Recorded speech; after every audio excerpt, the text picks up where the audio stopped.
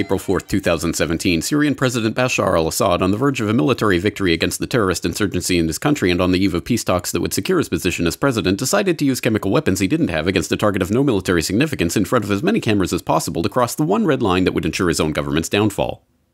Soon after, the Academy Award-winning White Helmets, noted for their Oscar-worthy performances, persistent proximity to al-Qaeda, and financial dependence on US aid, bravely risked their lives, handling Syrian victims barehanded against every protocol in the book.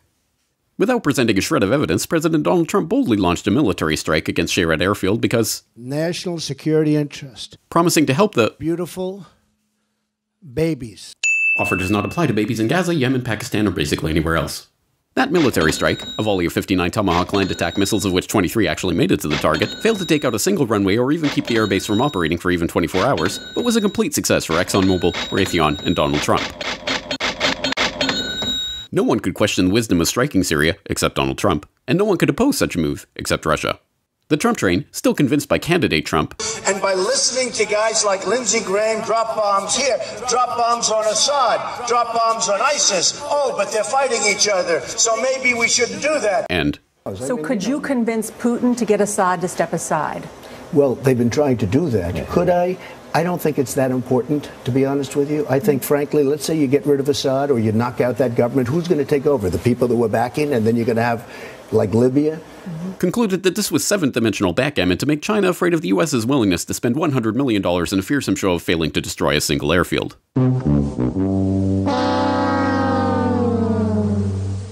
Throughout the world, people rejoice as a horrible secular regime in the Middle East is replaced by yet another peace-loving band of ragtag human rights campaigners and child beheaders motivated by a desire to subdue the armies of Rome in an apocalyptic confrontation in Dabiq. The chemicals for the previous Red Line attack in Syria have since been proven to come from Libya with US approval, but that's probably not relevant to this case. The CIA has released declassified report after declassified report showing that the plan to topple Syria's government has been in the works for decades, but this just shows that they were right all along. The mainstream media unquestioningly asserts that the story is true because the US government says so, but that's okay because we all know the MSM is full of unbiased truth-tellers and dig hard to get the raw facts on every story.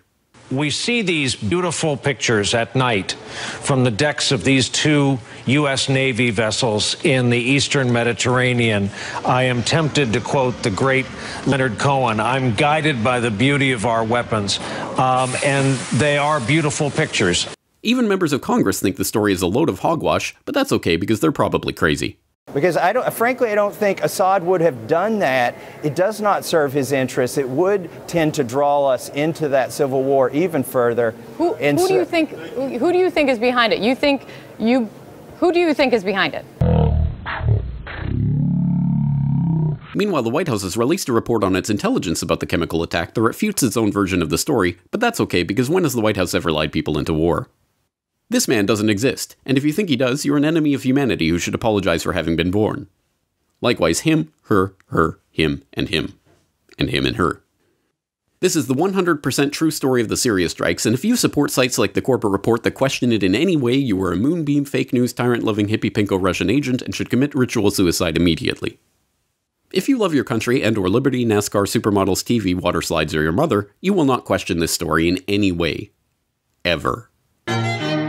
This message has been brought to you by the Friends of the Brookings Institute, Raytheon, Genie Oil, Oded Yunon, ICIASIS, and the New York Times. Because ignorance is strength.